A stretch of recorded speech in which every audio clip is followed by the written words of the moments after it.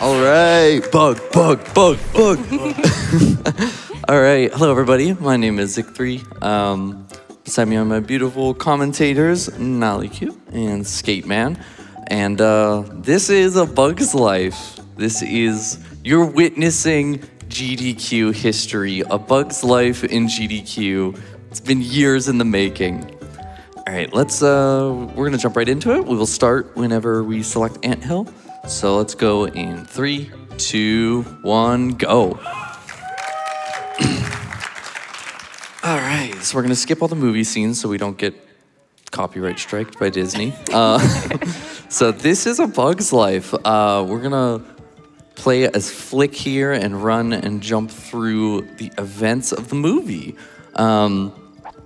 We don't have to, so our controllers basically, we can run, we can jump, and we can throw berries at things, and we can butt stomp. You're gonna hear him yell, oh yeah, a lot. Please give me your best oh yeahs, because we're gonna hear it a lot. So we're playing on the PS1 version of the game. There were 3 releases, well, 4, well. So there's a PS1 version, there's the N64 version, there's the PC version, and then there's a Game Boy version, and then there's a bootleg version for the Sega Genesis, which is just the Game Boy version on a Sega Genesis cart. But yeah, so we're playing on the PS1 version. It's the one that's nostalgic to me, and I think one of the best versions of it. So we're here in tunnels. Tunnels is pretty straightforward. We just want to run to the end. This level's a lot more whenever you're doing like 100% or something. But when you're just doing any percent, you're just running in a straight line. We're just gonna avoid everything, and we're gonna be doing jumps on these walls. We're just gonna be trying to cut corners as best we can. Let's see if I can, oh, let's go, mushroom jump. Hey. Nice. All right, so grasshoppers and rocks are gonna fall from the ceiling. Just gonna be, the rocks are random. I'm just gonna hope I don't get hit. But yeah, this is one of my favorite speedruns of all time. Terrible casual playthrough. Not a fan of the controls. I can attest to that. I just did that a month ago. I keep saying, because like, I'm playing on this PS3 controller right now, and it's is not good. And I always say the worse controller, the better this game feels. So this is Thumper. You get some beautiful Thumper ASMR going here. You're gonna get the Super Berry. 4, 6, 7, 8. All right, so you hit him 8 times. He's gonna go into the air. I've lost him. There he is. And then we'll finish him off. There we go, nice. So you'll notice a lot, I'm gonna pause and exit level. Once you've like achieved the goal of the level, whether you get to the end, you kill the boss, you don't need to watch like the ending cutscene. You can then exit at that point. So this is the level that if you played this game as a kid, you probably remember and possibly were scared of. If you touch the ground, there's a bird and it will eat you. This is definitely as far as I ever made it as a kid. I don't see how any child was supposed to beat this game. But we're just gonna float up with the little dandelion here and then clear the spike plant, and now the bird can't get us. So we're just running to the end. So there's not a whole lot to this level, but we're gonna be getting to another level. Oh yeah. So this is Riverbed Canyon. This is the most infamous trick of the run. So this is supposed to be a big maze. You're supposed to find a lot of tokens, which like increase your seed powers. So you can see in the bottom right, we've got a mushroom. You can get orange tokens to make the mushroom bigger. You can get green tokens to get a leaf. We're gonna be trying to do this in as few power-ups as possible. And that will require some pretty annoying tricks here in a couple minutes. So while I run to that spot, we have like one quick donation or two. Yeah, of course. You got some love coming in, Zic.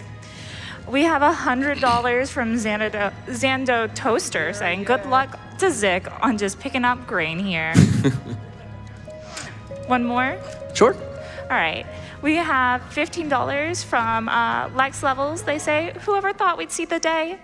Bug game at GDQ. So proud that you made it happen. Good luck and get that grain. Thank you, friends. Yeah, it's no exaggeration that I've been submitting this game for like 4 years now. It's been a long time coming with this silly little PS1 game. So as you can see, we're using these seeds with the power-ups to kind of get into different areas. And you'll notice I use the butt stomp a lot. And it helps, you'll notice like when he butt stomps, Flick like tucks his legs up into the air, that that kind of helps you get on top of things that might be too tall for you to get up to.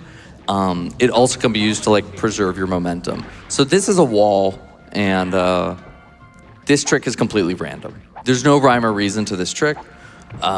We try and buffer a jump off the mushroom, and then hope that we can jump off of whatever weird geometry is here on this wall. There we go. Yeah, all right, nice. That was pretty good. That's the worst trick of the run.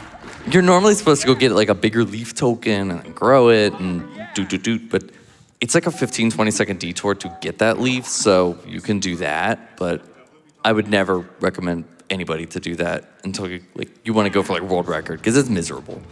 So we have another boss here as a bird. So we have to climb to the top to get the super berry. I didn't really talk about that. So we have a berry throw. Right now it's red.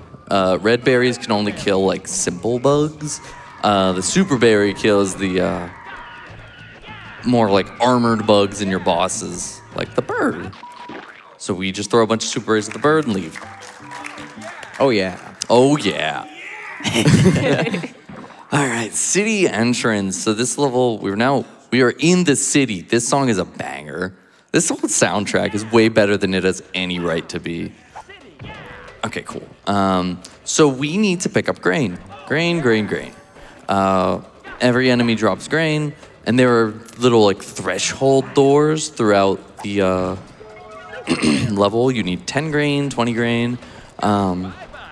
So I need to at least get 20 grain. So I'm gonna be doing a specific little pathing here to kill bugs as quickly as possible. There's a lot of kind of RNG in this level because like the bugs move on kind of like a pathing, and that can be random.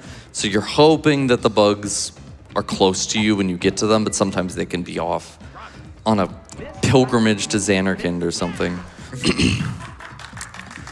All right, so we have that. There's a taxi bug here. Let's see. Oh, The goop. the goop. Yeah, you can like jump off the goop to take no damage, but it's hard. We're just gonna kill this guy. So there is a 30 grain door here.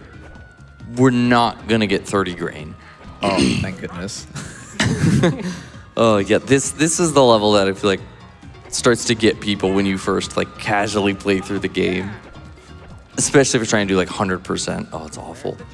So we jump the goop, we go over here. And so the 30 grain door's there, so we're gonna climb on this little geometry, some playing cards, up here, and then we can use the butt stomp to tuck our legs up and over the door. And we're done. Where's Heimlich? Heimlich, come here, thank you. As much as I'd love to hear them talk, we'll get more of them. This is good. It's good. The good 6 a.m. energy. The best game of the marathon for GDQ history. All right, so City Square. We need to find the 4 bug friends to get our army. The icons at the top tell us who we need to see, and whenever I exit this, look at Tuck and Roll. They've seen some stuff. They have seen things. So when you hit these bugs, they all like talk to you and give you a little line. But if you just pause the game when the voice line starts, it just skips the line. Okay, I just have to listen for the cue when they start. And yeah, you can just make those cutscenes shorter by just pausing, unpausing the game. There's a little up to Manny here. Don't know how that works. That's, hang on. Nap. Yep. Yes. All right, that's kind of a running thing of this game is there are tricks I don't know how they work. Some of them are just magic. And there's Rosie. And once we talk to our last one, we can just exit as normal. Oh yeah. Oh yeah. All right, Bug Bar. Next boss fight. So this actually has a neat little trick to it. We gotta defeat Thud. So I'm gonna jump, jump, jump, jump, and then nice. Okay, that's the quicker way to get the gold berry. You're supposed to like hit this ball over and bounce up, but you can kind of, with an extended like butt stomp, get the gold berry early. And we're just gonna bully him. Yep, back and forth we go. We want to try and get the throws off as quick as possible while trying not to die off of all these rolling objects. I'll wait on that, yeah.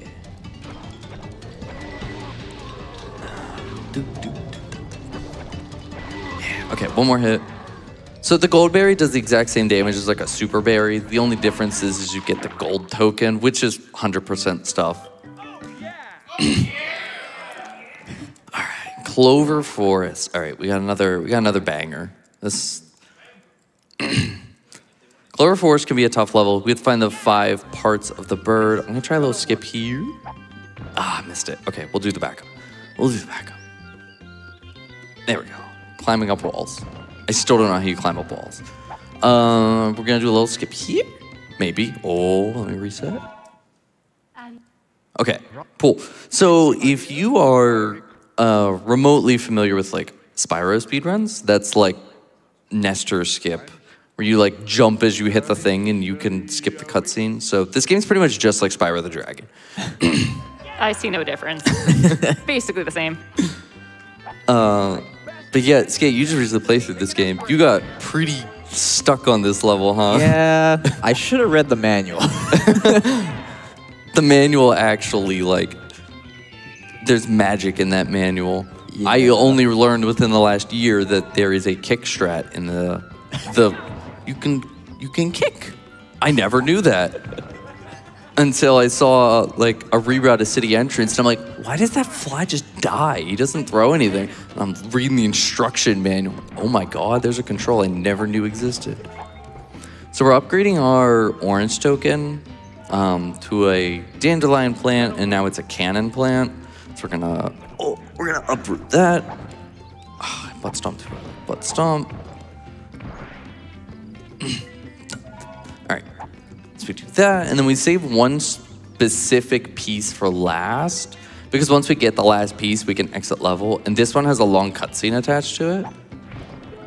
You're supposed to talk to the ladybug and this, oh my God, get in the plant, and the stick bug to get it down for you. But we can cannon plant into it and then just exit the level instead of watching the cutscene. Oh, the tree. Okay, tree. So we're gonna have a little bit of downtime here. There's little cutscenes here that we can't skip. So first we need to get up the tree. So we're gonna come over here, and there's this big root, and we're just gonna run up the side of the root like a Skyrim horse. Yep, get up there, yeah. All right, we're on the tree. So we have to get these 5 blueberry scouts, and every single one has this. I could use your help. Here we go! Tim give Ant a lift. 10 out of 10. Love it. So there are acorns rolling down the tree. There are mosquitoes around. And we're just gonna try and stick to the inner ring as much as possible and go up the tree. I would say if you have a donation or two, this is probably the best level in the game to do them. Great. I love donations, and I know everybody else does because they are coming in. Real quick, I just wanted to give you an update on that Recruit Barkley the Dog incentive for cassette beats coming up later in this morning. Right now, we are at $2,933 out of the $3,000 we need. Any one of you could go ahead and donate towards that, get that finished, and we can move on to our next incentive. We have a few coming in for that. We have $100 from Cute and Cuddly 2 that says, let's make sure Barkley the Dog gets to come along. And we have $25 from Lunchbox Hyena that says, if the dog can be pet, it must be pet. Vote Barkley. Okay, I always call that spooky jump. I always feel like I'm just gonna fall off the tree doing that jump. One of my favorite things about the tree that I saw recently, because I was very invested in watching Skateman do I somehow scammed him into doing a playthrough of this game. And he gets to the top of the tree and goes like, oh man, I missed a blueberry scout, I guess. He's like, I'll just jump down to the ground and just climb the tree back up and see where it is. Just takes like a YOLO leap of faith off the tree and just lands like right on the head of the blueberry he missed. I was like, what are the odds? Yeah, I don't know if any other human has ever done that before. That was just so random. Oh, I wish these scenes were skippable. It's literally a minute of a run. All right, that's our last scout, so we get to the bird. There we go. We talk to Dot and leave. All right, it's time. Oh yeah, it's time for a fight. We got Molt. All right, so we need to grow a super berry. Oh, okay. Game lags really hard there. We need to grow a super berry because only the super berries will hurt Molt. And for some reason, our ant friends are going to give us red berries, which don't do anything. So they're actively like harming us. You know, they're doing their best out there. I want to see if I can get this. Where's Molt? There's Molt. If I can get in a position.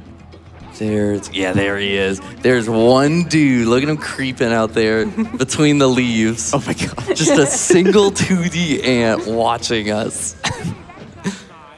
This is a horror game right here. So we stand in this specific spot because there's a leaf over our head here. So it's kind of like an umbrella catching the red berries for us. And goodbye. He's just so casual. He's like, ow. That's not nice. No fair. All right, this Anthill Part 2. This is the level with the highest amount of RNG in it. So we need to save Ada from Hopper. Oh, okay. A little bit of lag. So first, I need those green tokens. I'm amazed I got that. That's a horrible mechanic. Okay, I need one more green. So you're supposed to grow, you'll hear, Flick will tell us, we need to grow a berry shooter. You're supposed to grow like a really tall berry shooter and then it like hits Hopper out of the sky. We're gonna try and, we will do it with the small berry shooter, which leads to the little bit of RNG because it's the small berry shooter, we're only gonna be able to hit Hopper in certain spots. So we're kind of just like, boy, I hope he flies in the spot I need him to. Okay, let's get this. Gonna get this. We're gonna climb Pride Rock here. There he is up there. So we'll see how this goes. Get as close as we can. Where's he at? Oh, it's so good. Perfect. Okay, wow. The first two shots are the hard ones. We got it. That was easy. This would never happen on a PB run. Oh, please don't miss. It's working. Yep, he'll teach us. Love that like first person view. It's just, you can kind of get a good aim with it. The best way to handle that is to like, camera manip it. All right, Ada Flight. This is the level I'm like, no child would have beaten this game, I swear. We are just flying through this area. When we grab grain, we go like super speed. So I'm gonna be trying to grab every grain to go as fast as we can. I cannot stress enough that every little pebble, leaf, weird geometry, everything on the ground has a hitbox. So you have to really like I hit that rock a little bit. So you have to really be in but you don't move super fast in the air. So you like want to be in the air as little as possible while still like avoiding obstacles. Hopper is chasing us. And because of the way his like pathing algorithm is like he's just hunting us. Sometimes he can hit you and then just get in front of you and then you're dead. You can't get past Hopper. So we're gonna get some more grain. All right. Doot. And up. All right, we'll stick our head through a couple of those branches. Oh, cool, the bee's in a good spot. Oh, okay, nice. Cool. Oh, yeah. Oh, yeah. All right. And, shocker, we are already at the final boss. This is Canyon Showdown. Eliminate Hopper, save the colony. Okay, so we're gonna do a skip right off the start here. Let's go up, up, and jump. Nice, all right. Yeah. No coward, I'm doing stick jump. Get the super berry and away we go. So Hopper's broken up into 3 phases. Here's our first phase where we just have to assault him with super berries so he moves on. You'll notice his health isn't going down. I never realized how like not great that is until I was watching Skate2's casual playthrough. And he gets the super, he's doing it all right. He throws like 4 berries at Hopper's like, oh, I'm not doing damage. I guess I need to do something different. I was like watching, seething, like just throw a couple more at him. You got it. And proceed to waste 15 minutes doing Yes. nothing. Oh, okay, there he is. He's way out there. Did we get him? Yeah, we got him. All right. So phase 2, he's just flying between specific. Oh, jeez. Hang on. Let's. Okay. He's flying between specific points that we just need to kind of meet him at and throw a berry at him. So there, and then here. And then the third phase, we need to chase him up the riverbed to the bird nest at the top, where he will die a very gruesome death. Let's go up. If you have like one quick donation, we could do it as we climb the riverbed. Yeah, you've got more love coming in for your run. We have $250 from VHD. It says Bug Hypes. Shout out to Zic for showing off this gym of game and to whoever wrote the city theme. It goes so hard. A little early, there we go. Go on, say, there it is. We are mindless, soil-sucking losers. All right, so this is the bird, and time's gonna be coming up when the screen fades to black. So, right. Time. Let's go. There he goes. Hopper's gone. We will, all right. And we have game complete. We've done it. Oh man, all right. Thank you everyone for letting me show off this speedrun. This speedrun's been, it's been a lot to me. I've been speedrunning this game for years. I've been trying to get into marathons for years. And shout out to John Burton for making this gem of a game. And yeah, if you ever want to check it out, it's a really fun speedrun. It's a really goofy game. I love it. And yeah, so that's all I have. Won't be the last time you see me this week. So I will hopefully see everybody again soon and enjoy the rest of the marathon.